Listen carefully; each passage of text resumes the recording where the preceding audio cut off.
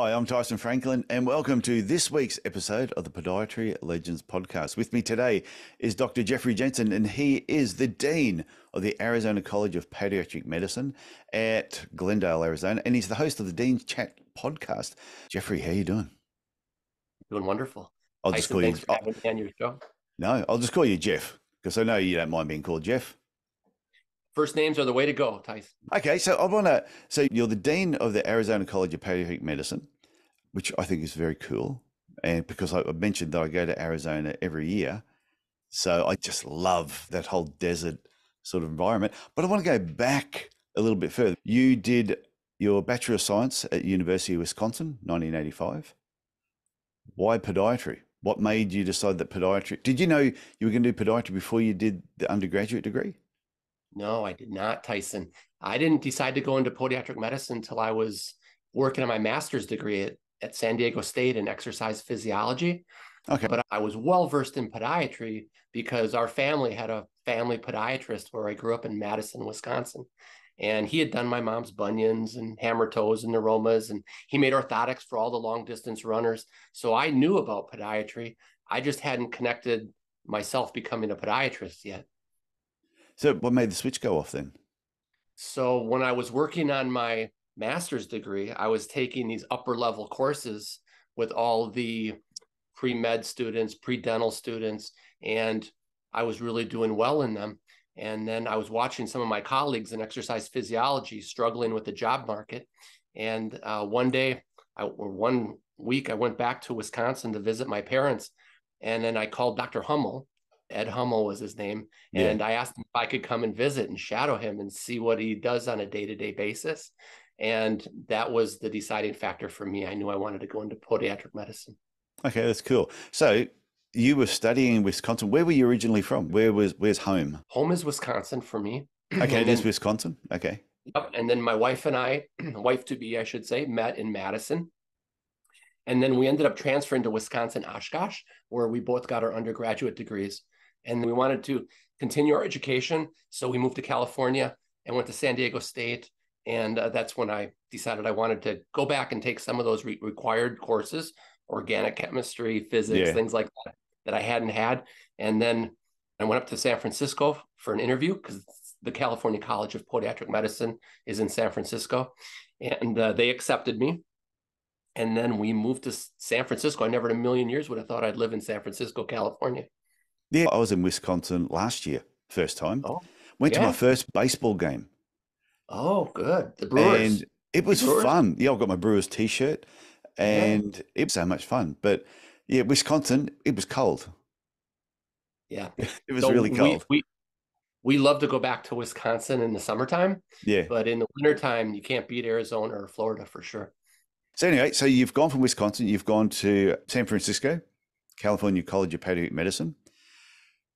You've graduated from there in 1991. 91. Yep. So once you graduate, where did you do your residency? So in our profession here in the States, Tyson, we have the opportunity to do some rotations. They call them audition rotations or clerkships. Oh, So you have an okay. opportunity to go around the country and do rotations for a month at different hospitals. And one of my rotations was in Detroit, Michigan, and I had an opportunity to go there for a month, and I really liked it. And so I was hoping that they would choose me to be a resident down the road, Yeah. and they did. And so next thing, my wife and I were loading up the Ryder moving truck and going from San Francisco to Detroit, Michigan.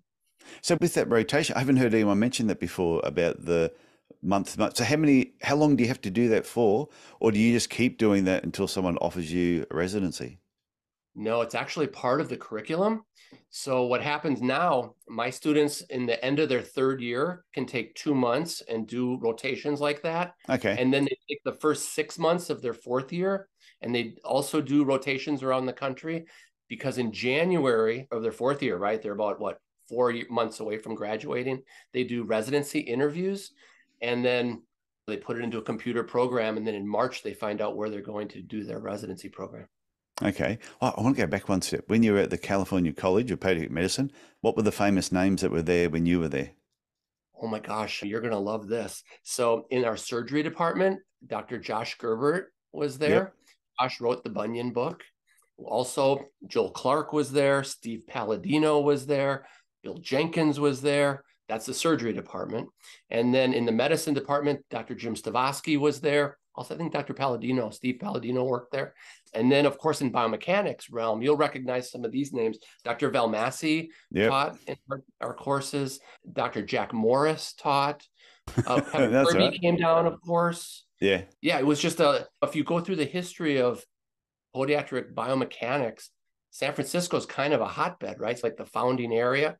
And so when how could I forget this? Dr. John Weed taught my first biomechanics course. Yes. And then we had to decipher that and figure out what everything meant. So was Richard Blake around your era as well?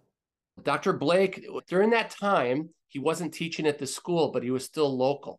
Yeah. He was still in San Francisco. So I got to see him lecture a couple of times, but he was partners with Ron Velmassey in their practice also.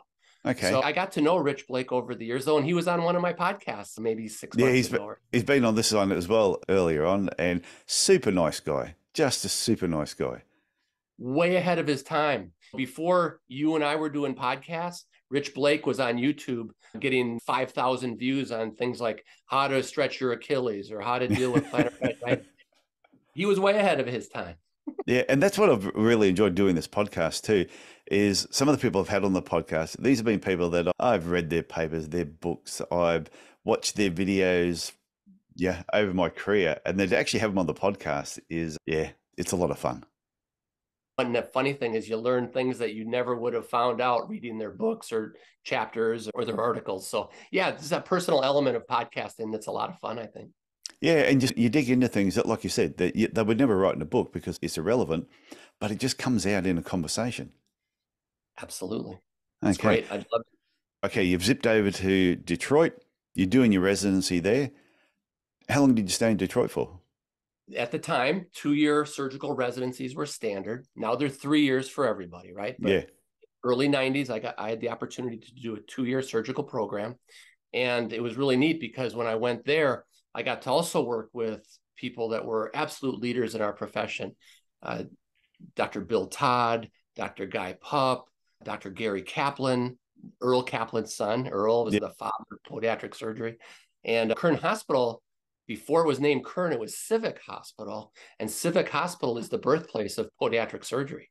So if you go through all the tree, if you will, of surgeons in the United States of America, all the way back into late 50s, early 60s, most everybody came through Kern Hospital. You didn't know a Dr. Leonard Winston by any chance, did you? No, I don't know Leonard Winston. Okay, no, he was from around that area. He was the first, when I graduated, the year I graduated was 88. In 1989, I'm on the Gold Coast. I'm at a bar waiting for a friend. All of a sudden, I'm talking to this young American guy there. We're chatting away, and he said, "What do you do?" I said, "Podiatrist." He goes, "My dad's a podiatrist." And I said, "I'll be buggered." So then his dad comes in, and his dad was Leonard Winston, and he was the association that brought him over in combination with Rockport. At the time, Rockport had just been released, and they were doing tours all around the country. And so him and I got on like a house on a fire. So I hung around these guys for about 4 days on the Gold Coast, and that was my first exposure to an American podiatrist. Oh, very good. And it was an absolute eye-opener, and he left me all these different magazines that you guys had in the States that we did not have here. He got subscriptions for me for different magazines as well. So it was, right place at the right time. I was talking with Luke Ciccinelli. Do you know Luke? No. So Luke went over to Australia and did some teaching, maybe in the last 15 years or so. But I think it's great that we all have these common grounds. Podiatric medicine deals with the anatomy and surgical and non-surgical management of foot and ankle issues. It kind of brings all of us together, Yeah, and that's why I have the quote on my back wall. The next connection you make could be the one that changes your life. There you go. And I honestly believe that's why you can do things online, it's fine, but you need to attend live events. Attending live events, the people you meet and the people you have a drink with around the bar afterwards, I don't know, those connections can last a lifetime. It's uncanny, and you never know when it's going to happen, do you? Yeah, I know. Okay, so let's get back onto your story. So you're in Detroit. You did your 2-year residency there. Did you stay longer, or did you go back for warmer weather? No, in about the last 6 months of my residency program, I was looking for jobs, right? And I had a couple offers. I had one offer in Philadelphia, one to stay in Detroit, one in San Diego, California, and then one in Denver, Colorado. And when it was all said and done, we decided to move to Denver, where I joined a doctor whose practice was essentially clinical research. I Yeah. don't know if Dr. Garrett Mulder. Garrett really was a leader in the early days of wound care. Before wound care was mainstream in podiatric medicine, he was working with all the big companies at the time, Smith and Nephew, Johnson and Johnson, Convatec, all the companies that were looking at putting wound care dressings on the market, and then doing lots of different clinical trials for new drugs and things, synthetic skin. We did some of the original studies on dermograft and apligraft. So I was vaulted into this world of, yes, I wanted to practice podiatric medicine. Yes, I wanted to grow a practice, of course, but I had the opportunity to do clinical trials with Dr. Mulder. That makes sense now, because there's a few other things that I dug up about you. So that makes sense now how you ended up down that path. So I'll let you continue. This is interesting. Yes. So the way I met Dr. Mulder was I did a rotation. Remember I was telling you about those clerkship rotations? Yeah. Rotations. I spent a month in Denver and I met Dr. Mulder. And I wrote him a letter near the end of my residency, and I said, "I hope you remember me," you know, how that kind of goes. And he said, "Yeah, I need an associate. Come on out. We'll do research together." It was fascinating, and he introduced me into an incredible world of clinical trials and research that really paid off a lot. And kind of like the quote on your wall, you just never know when something's going to change your life. Yeah. How many rotations did you end up doing? I think we did 4 that year. We had 4, Okay. but now we've got the opportunity to do 8. But see, some of our rotations when I was in San Francisco were in the Bay Area, so they worked in a similar fashion. But it's amazing. You got to reach out and meet really successful people, and you know, some of it rubs off on you sometimes. I know, obviously it did, because I read that you've got 10 United States patents. Yeah, it's actually 14 now. Oh, well, they've got to update the information that I dug up then. Yeah, no, that's okay. You know what I found, Tyson? I was practicing and seeing patients and following what I thought were great clinical protocols and things. And then I was realizing that some of the clinical trials that I was participating on as an investigator, they weren't really delivering to the patient what we were hoping they were going to deliver.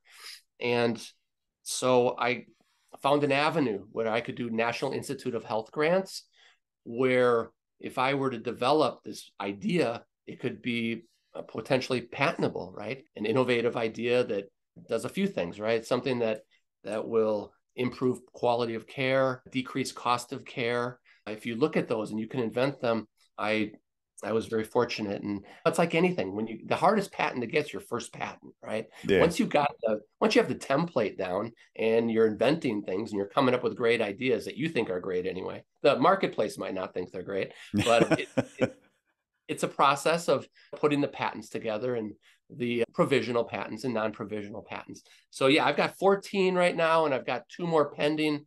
And I don't know if I've got any great innovative ideas left in me, to be honest with you, Tyson. Like you said, the first one's a hard one, because the thing is, we all have ideas. Everybody has ideas. It's then taking some action on that and moving forward with it. But little did you realize that when you went from Detroit to Colorado, which is also a very nice area, is you didn't know that down the track from that job, you would end up having 14 patents. No, I never did. I don't know. We don't know what opportunities lie before us, really. Yeah, and to give people an idea, your patents are based around medical innovations, addressing diabetic foot ulcers, offloading, post-surgical care, fracture care. Yeah, and then I got one recently. I was working with Dr. Jason Ham, and we were working on kind of insole materials that we use for shoes.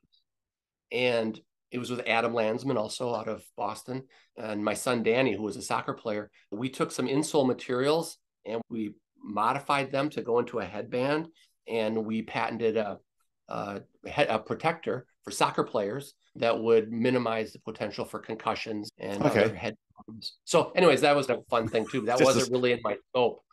Yeah. But that's living proof, Tyson, that once you know how to get patents, it's easy to flip the switch and apply for another one. Yeah, I remember when I was at university, I designed the sole of a football boot, because when I was playing football, under my first MPJ, you used to just get destroyed from the metal tags that used to come up. So I Mhm. redesigned the sole. And after I did that, and then I had no idea what I was doing. So I then sent some things off to a couple of different shoe companies about, hey, have a look at this design. Now, none of them ever got back to me. But it wasn't long after that that some shoe designs came out a little bit different. I wonder if. You know what? Just because you're paranoid doesn't mean they're not after you, right? Yeah, I know. That's what they always say. I remember that. That was on MASH. Remember when Yeah, Hawkeye Pierce said that to Major Burns? He said, stop being paranoid. Well, I wouldn't be paranoid if everyone wasn't out to get me. right. Exactly. So the story you're sharing Yeah. is a story that I've had friends experience also. They've brought technologies, they've actually sold their patented technology to shoe companies. And then the shoe company, they will put that technology on the back burner and bring it out later for a future date. So Yeah. yeah, you got to be careful. You got to protect your intellectual property, you know? And yeah, that was something I learned from that. And throughout my career, there were two other times I was burnt by other companies where I had an idea about something, approached them without protecting it first. And all three times, going back to the one as a student and two times when I should have known better, got burnt each time. So it is one of those things. I think if you've got an idea, go and talk to an attorney who specializes in that area, get yourself protected, and then start sharing it with people. Don't do it beforehand. Well, for anybody listening, you can do a non-provisional patent fairly quickly and for very little money. And it gives you a placeholder for your idea. Yeah. And then once you've got that placeholder with a provisional patent, it gives you a year to improve upon it. And then you can apply formally for the patent. So that way you can get out and talk to people and you can advance your technology without fear of losing it. So there is a method to the madness. We're not trained that in school. No. Nobody's there to teach you about patent law or anything. Yeah. And sometimes too, the ideas you have may not even be within podiatry. It might be something that you just see that you go, well, I can improve upon that, or I have an idea about that. But anyway, so when you were doing all this, did you have any contact with David Armstrong through the Oh process yeah. since Oh yeah. the diabetes high risk feet? Oh yeah. So when I graduated from the California College of Podiatric Medicine, David Armstrong was about to start his third year there. Yeah. And then when I was at Kern Hospital in Michigan, when I was leaving the residency program, David Armstrong was coming in. So Okay. David and I know each other really well, and we've worked together over the years. And in fact, his daughter just graduated from my college in the Arizona College this Oh, past. okay. Yeah. He was back on episode 34. Oh yeah. Yeah. Way back. Yeah. And he's done a Yeah. few things in his career as well, hasn't he? I always tell a great story about David. When he was a student, he was rotating at our residency program, Yeah. and he was soon to come there. And we used to do an NBA fantasy league, fantasy draft for basketball. And we used to write all the picks on the chalkboard. And David shows up and he opens up his backpack and he pulls out a computer. Now, mind you, this is 1992, right? Yeah. He pulls out a computer, creates an Excel spreadsheet of the day, puts all the picks in, goes over, plugs it into the printer, and prints out the end results for us. And so David's always been ahead of his time. David's brilliant. Absolutely. It was funny because when he was on the podcast, one of the first things he said to me was, yeah, don't tell anyone, but I'm not really that smart. and I'm thinking, yeah, right. Yeah, he's self-deprecating. There's no doubt. Oh yeah, and that's what was. He was one of the earlier guests that I actually had on the podcast. That when he was coming on, I was a little bit nervous because you're thinking this guy's got a big name. Yeah, everybody in the profession knows who he is. Don't stuff this one up, Tyson. don't do the interview and then say something really inappropriate. Then he goes, do not air that. But he ended up just being a really down to earth, nice guy. Yeah, all you have to do is ask David a question and then step back, and he'll fill all the space. It was good. He knows a lot. Yeah. He comes from a family of podiatrists also. So David's a second generation, and Alexandria's third generation. So David's done just tremendous things for our profession. We're certainly all indebted to him for sure. Okay, so with your research you did in the patents, the 14 patents you had, then you were the senior director of research at Barry University. So what was the process of going from Colorado to Barry University? Yeah, this is one of those moments like you have in the back of that quote up there. Yeah. So we had a residency program in Colorado, and I was one of the faculty in the residency program. And we would meet all of the doctors that were in the residency would meet once a month to talk about our program. And what the residency director said, "Hey, Jeff, did you know that there's a dean position open in Miami at Barry University?" And I didn't, but I went home and I looked it up and I thought, wow, that really sounds like a neat opportunity. So I wrote a quick little cover letter and my CV and I sent it off to Miami because I had no intention of becoming the dean, right? I was in private practice. And be careful what you ask for, Tyson. You never know, right? You get a phone call, then there's an interview. And next thing you know, my wife and I were sitting in the living room with our 4 kids saying, Dad's got an opportunity potentially to be the dean. We gave everybody a veto vote, Tyson, because we lived in Evergreen, Colorado. It was beautiful. But we all decided to make the move to Miami. And I was the dean there for 4 years, and I became the senior director of research after that for the entire university. And everything's a little bit complicated, right? My parents were getting older. My mom had dementia. My father was having some vascular dementia. Barry University was so good to me, Tyson. Even though I stepped down as the dean, they made me the senior director of research, and then I could take care of my parents and come back to Miami 1 week a month to fulfill my obligations in person. Oh, But I was working remotely before it was cool. They were really good to me. So that's how I became the senior director of research. But I learned a lot. In fact, some of the research we were doing was on dementia. So it was very pertinent to my life, even though I'm a foot and ankle doctor, right? Okay, so the research wasn't all just podiatry related. No, but we did some really cool research down there, Tyson. Within the School of Podiatric Medicine, I was also involved with the PA program, and we developed an extender program for the PA school, physician assistant school, where we were training via Zoom, like we're doing, PAs in the Virgin Islands to become doctors. And then we also had a big grant from the military. It was to look at multi-drug resistant organisms, which are pertinent not only in wounds in the field in war times, but they're also pertinent to our patients, right, with diabetic foot infections. So it was a topical application of nitric oxide, which is a universal antimicrobial, and it's a very small molecule. So if you put it under a little bit of pressure, it penetrates tissues and gets to the leading edge of infection. So that was a really cool study. We got a couple $1 million to do that. So was that how you developed one of those patents? Yeah, I've got a couple patents around that. And we were really looking to build out the company and get investment money right about the time COVID hit. And then a lot of funding, whether it was private equity or angel funding or venture capital, a lot of that funding stalled during COVID, of course. Okay. Oh, go back a step. When you were back in Colorado, is that where you met Jim McDonald? Yes. Yeah. I was the clerkship director. So I would bring students in from all the different schools and colleges of podiatric medicine for that month rotation, right? Yeah. So I was in charge of the students when they spent the month with us.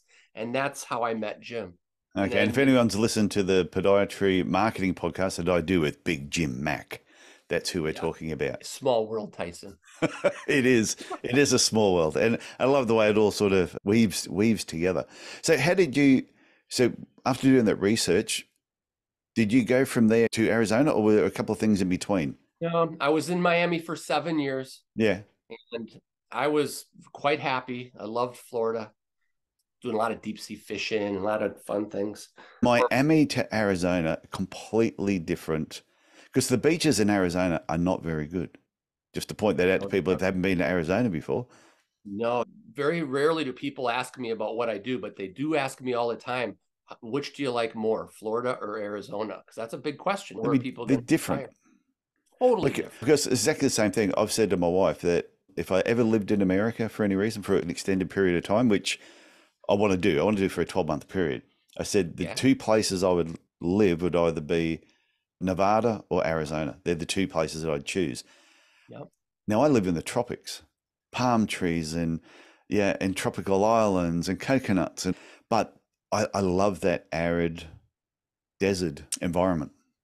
It's so beautiful. You can hike, you can run trails, you can go fishing. You want to go skiing, you can go up to the mountains a couple hours away up in Flagstaff. It's an ideal area, Tyson. And when we moved here, I was thinking it was just going to be warm all the time. And what I didn't realize, and my daughter summed it up best. She said, Dad, Arizona's too hot in the summer and too cold in the winter. And there's those extremes, right? Because it's the desert. Sometimes in the summer, I think this year we had 30 some days in a row over 110 degrees Fahrenheit. It was hot when I was there this year too. Yep. And then in the winter, like this time of year, it's in the 40s when we wake up in the morning, and then it gets up to around 75 degrees. It's absolutely beautiful. I would recommend when you come here, it's September 15th and then leave June 15th. That's the way to go. Like I said to you, I go every year, Yeah, and it's usually in October it's that we beautiful. turn up, and it's during the day it can still be quite hot, but in the mornings it's really pleasant. For anybody that wants to come to Arizona, the sun shines about 330 days a year, and there's no earthquakes, there's no hurricanes. It's just an outstanding area. It's a great place to live. Yeah, We're, and we're super it's happy. yeah, and interesting wildlife. I came across a rattlesnake and a bobcat having a fight. So we're on Yeah. this path, and I saw the rattlesnake. I said, I'm going to go and have a look. So I ran up there. My friend Dave Freeze was following me, and he kept yelling out, telling me, don't get too close to the rattlesnake. He said they can jump. And all of a sudden I stopped. He said, why'd you stop? I said, there's a big cat looking at me. And he said, it's not a mountain lion, is it? I said, no, it's just a bobcat. He goes, oh, don't pat the cat. Anyway, next thing, they're starting to have a fight. And I'm watching this. And I said, how often does this happen? He said, Yeah. oh, only in National Geographic. There you go. There you go. And Here, yeah, Tyson, we've been here 7 years now. It's our seventh year, and we've seen a bunch of snakes. We've seen javelinas, but it's so beautiful. If you don't harm them or if you're not aggressive with them, they're not going to be aggressive with you. and roadrunners. I didn't realize how small a roadrunner was. Yeah, because we all think of the Roadrunner on the cartoon, Yeah, right? but they're only about, 9 inches high, if that. Anyway, we should get back onto this. So, you're now the Dean of Arizona College of Podiatric Medicine in Glendale, Arizona, which we will Yep. catch up in 2024 when I come over. Yes, indeed. And you also have the podcast, Dean's Chat Podcast. How did that come about? What made you decide to actually do that particular podcast? So I had one of those experiences where I was invited to do the podcast at the studio in Scottsdale, and my son was starting a podcast, and I was going to be his guinea pig. Yeah. So I said, sure, yeah, I'll come down. And as I was finishing the podcast, I thought to myself, oh my gosh, this is really cool. Because my job as a podcaster, my job is to bring in great guests. Mm. And then the studio does all the editing and they put all my everything together for me. So I quickly took a piece of paper, Tyson, and I thought, you can do a year's program. They'll help you with 52 podcasts. And I thought, I wonder if I know 52 people. And on the back of a piece of paper, in about 2 minutes, I wrote over 50 names of people in our profession that would be leaders, whether it's the American Podiatric Medical Association or different associations like the American College of Foot and Ankle Surgeons or the American Board of Podiatric Medicine. And then I thought to myself, then I could do deans of all the schools, I could do faculty, I could interview young practitioners, I Yeah. could interview residents. Tyson, as you know better than anybody, there's an unlimited supply of wonderful people to interview. Oh, I'm well in the 300s now. So, Unbelievable. and there's never, like I've had some people come on multiple times, but there's never a shortage of guests. And No, everybody, I say to everybody has a story if they're yeah, willing to just talk. yeah. And if they don't think they have a story, I will dig it out of them. There you go. That's the Yeah. key. What's interesting about all of it, Tyson, and sitting back and reflecting on the year, we're in this little niche, right? It's podiatric medicine. But within that niche, there's students, residents, practitioners, leaders, Yeah. surgeons. It just never ends. So there's all these little groups that you do a show and you reach out to them. And the people that watch one episode aren't the same people that watch the next one. Oh, So that's true. Yeah. I'm learning all of this, and again, my learning curve is vertical, right? I'm just loving it. It's having so much fun. I'm glad I stumbled onto podcasting. It's really been a great year for me, and I'm looking forward to doing more. So you go into the actual studio itself, and then from the studio, most of your guests are remote. They're not live in the studio with you, are they? They're live if they're in town for Yeah. some reason, or whether if it's somebody like my students or faculty, then of course they come into the studio. But most of them are Zoom meetings, and I do most of them almost all of them in the studio. I'm not down in the studio today with you. I'm in my house, but Yeah. uh, I've found that if I'm in charge of the technology, there's a tremendous a chance that something's going to go wrong. Right? And so if I'm in charge of asking questions and inviting great guests, I can handle that. Yeah. But my skill set hasn't evolved to the point where I can like edit and things yet. As long as you don't have to push the buttons and you know what? And this is the part I enjoy. Like organize the guests, we get everything all planned in, I do the recording, I do the edit, I get it out there, and I love the editing process. And on my old podcast, I did over 200 episodes. This one's been now over 300. So I've done well over 500 episodes that I've edited myself. And people say, why don't you outsource it to somebody else? But they don't realize how much I learn from every guest when I'm doing the editing. So we're talking now, which is great. Right. And I'm learning a lot talking to you today. But then when I sit down and do the edit and I go through it slowly, I hear so many things I didn't hear the first time. And sometimes I sit there going, should have asked a question there. But anyway, I didn't. But then when it's all finished, sometimes I'll go, if I'm doing a walk, taking the dog for a walk, I'll put the episode on and listen to it again just to see what everybody else is hearing. And yeah, so I will just keep doing the editing process. I like that. That's interesting you say that. 2 comments. One, you're the legend, really, you know. The second comment is, it's always interesting because when I finish a podcast, I'm always critical of myself. I could have done better. And then I'm like, oh, God, I should have done this. But every time I go back and listen to it, I was like, oh, that's better than I thought it was going to be. Yeah. Because just like you said, you miss things when you're doing it live that you catch on the second or third review. Yeah, I've never posted anything up on YouTube or on the podcast channels without listening to it completely first, even after the edits and things. So yeah, it's funny because sometimes I'll listen back and I'll have a question in my head. Did I ask it? Because I can't remember. Yeah. And then as you're listening back to it, then all of a sudden I do ask the question. I go, oh my God, thank you. Because I'm thinking someone could be driving in the car at the moment thinking, come on, Tyson, make sure you ask this question. So probably I would say 95% of the time I do ask the question, even when I'm listening back to it the second time that I did. But occasionally you miss the odd thing. I have to admit, when I go back and listen to some of my earliest ones, I was super nervous, Tyson. I'm used to lecturing and traveling around, giving talks and things. Yeah. But for some reason, the day of my first podcast, I was super nervous. And I was interviewing the dean. The same day, I interviewed 2 people.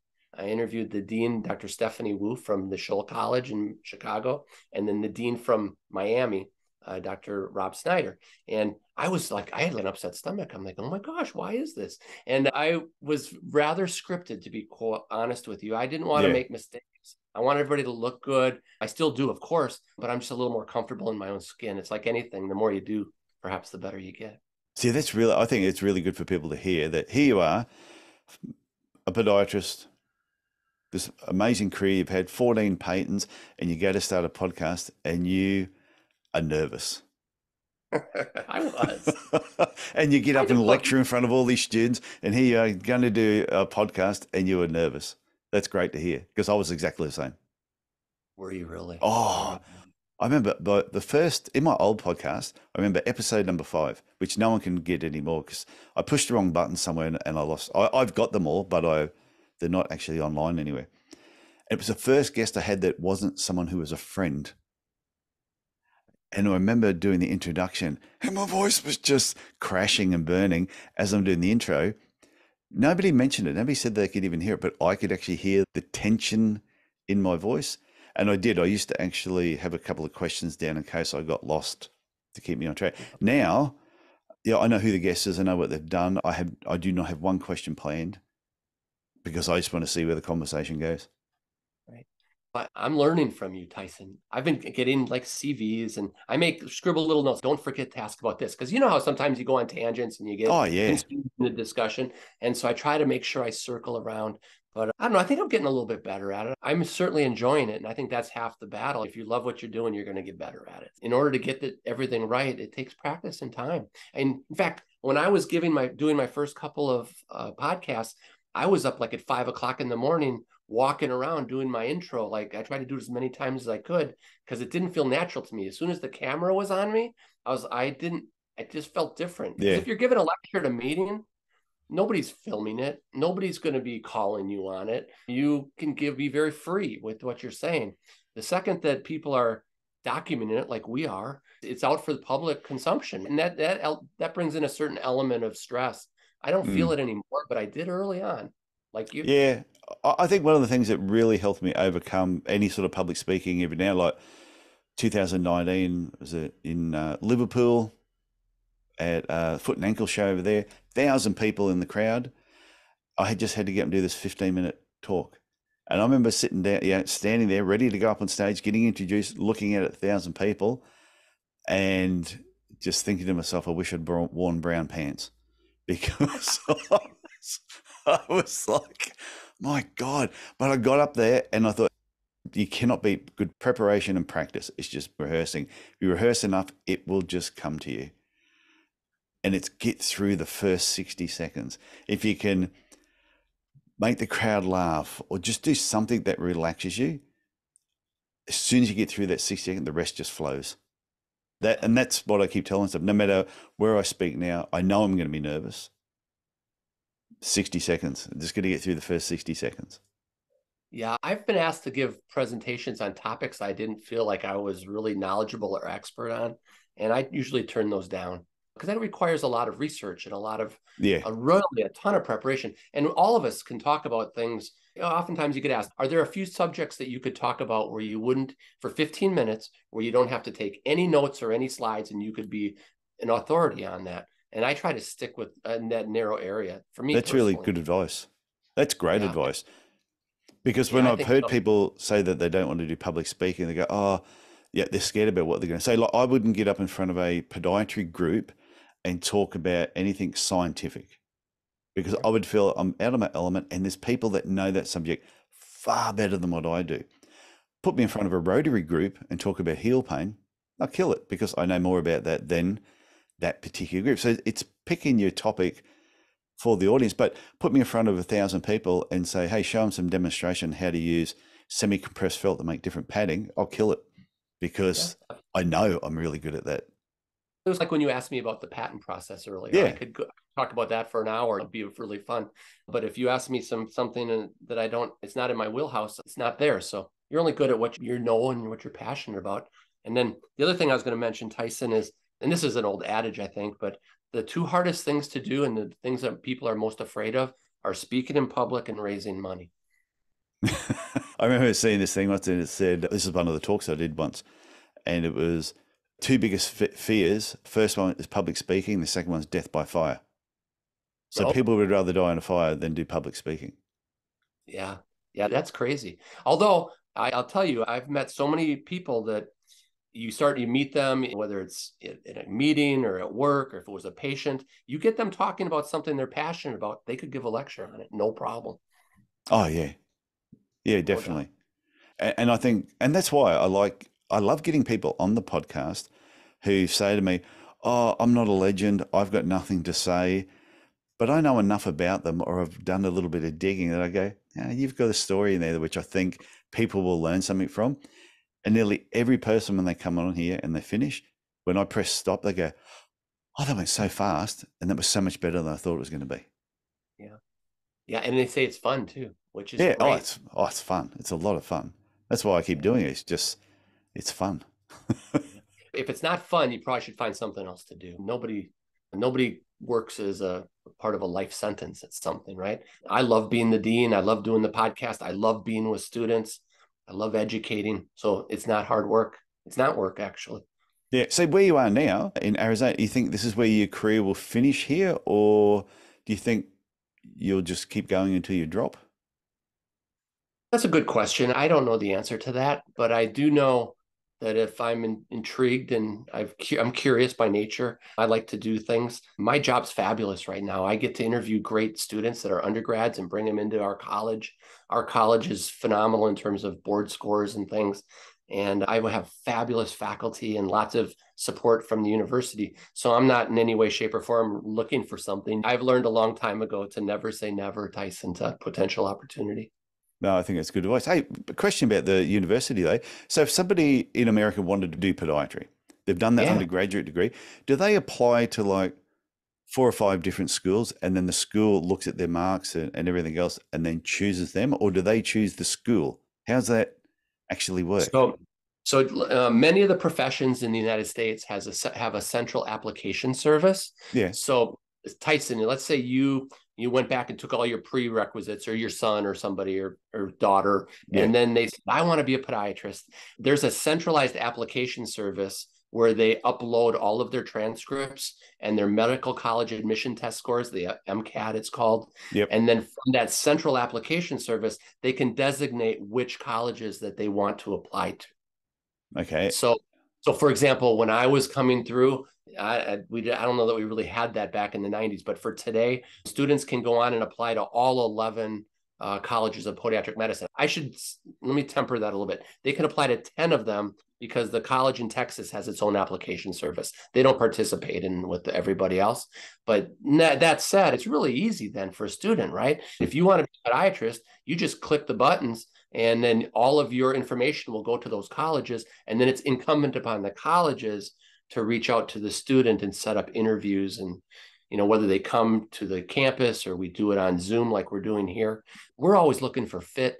Tyson, what I typically say to students is, look, if you're passionate about podiatry and you're smart, we give you an interview because you've done well, and then you have few distractions, right? If you come to our school, you got to be all in. It's not like you're going to be working a part-time job or something. If you put those three things together, you're well on your way, and then you have a tremendous opportunity to get a great residency program. And you can't really take it lightly. It's an honor and a privilege to do surgery on fellow human beings. So it's a process. It's a 7-year process. But from what I've seen, I'm so proud of my students. I'm going to meetings now, and students that I had in 10, 12 years ago are giving lectures at the big meetings, and I'm super proud of them. And they're advancing our profession. You got to pass the torch, right? Yeah, I think that's great, because it's like I always say that I know that I'll never find the cure for cancer. I've said this multiple times on the podcast. I said, but I hope one day I do something, or I do something that inspires somebody else. And it could be this particular episode. Someone could be listening to this episode of you and I talking today. In a couple of years' time, they listen to this episode and that just sets something off in their head, and they go on and change the world, or they go on and do something great, and then their children go on and change the world and find the cure for cancer. It could happen. Absolutely. Human beings have such potential. Yeah. And like my focus now, like I do business coaching with podiatrists, and some of the people that I've helped and seen what they've done with their businesses over the last few years, I sit back and just go, my God, you're like early 30s. I said, where your business is now is like miles ahead of where I was at the same age. What are you going to do with this in years to come? Yeah. And it makes me feel really good knowing that they're doing far better than I ever did. Yeah. But you've helped them along that journey, which is great. No, there's a lot of gratification there. And a lot of the students, they're really special. They'll come back and I'll see them at meetings, and they'll bring up something that may have been said at a meeting when they were students. And I always tell students there's the 5% rule, or 3% rule. Can be 5. I tell them, look, here's the 3% rule. You're going to be working for 10 hours a day out on rotations. That's 600 minutes, right? 3% of that is 18 minutes. If you come in early 18 minutes or stay late 18 minutes, or you do a little bit more than everybody else, they're going to remember you, and you're going to get that residency program. So I'll be at a meeting, Tyson, and I'll have a student come up and say, oh my gosh, Dr. Jensen, I haven't seen you in 10 years. You're right. The 3% rule still works. That is so true. I was going to ask you for a final tip, but I think that is a perfect final tip. The 3% rule, because I always say that to people. If you want to have a better business than the person down the road, you don't need to do 100% more. You just need to do, we'll say 3%, but 10% more than what everybody else is doing. And you will stand out and you will grow, whether it's your business or whether it's your career. Yep. And then the funny part about that is if you stay 20 minutes more and then the doc has you over at the hospital working up a patient, you may be there for 3 more hours. It's so awesome and you're loving it. So yeah, I'd like that rule. Any rule that I feel like I can give my kids, I feel real comfortable giving to my students. Yeah, there was a public speaker. He was a professional speaker. And he said to me, the one tip he gave me that I thought was really good, he said, if you're ever speaking at an event, he said, turn up early. Ask if you can help. He said, stay behind afterwards, ask if you can help, and be there to answer questions. Don't just rock in exactly when you're supposed to speak, do the talk, and then bugger off. He said, if you're there and they can see that you're helpful and you're there afterwards and they can see that you really want to participate in whatever this group was, he said, you'll get invited back. Absolutely. It's a version So of the 3% rule. Sounds it the is. same. It is the 3% rule. So, Jeff, I want to thank you for coming on the Podiatry Legends podcast. This has been fun. I recommend people go and check out the Dean's Chat podcast. Go and have a listen, and it will help build your numbers up. But remember, come back here and still listen to the Podiatry Legends podcast. Don't leave us all alone. Absolutely. We'll get on and we'll pump the podcast for sure. And I talked to Jim McDonald about that too. So I look forward to that. Tyson, I'm so thankful that you invited me on the show, and I'm so glad we got to spend some time together. No, this has been fantastic. So thank you very much. All right. Cheers. Okay, bye. Bye-bye.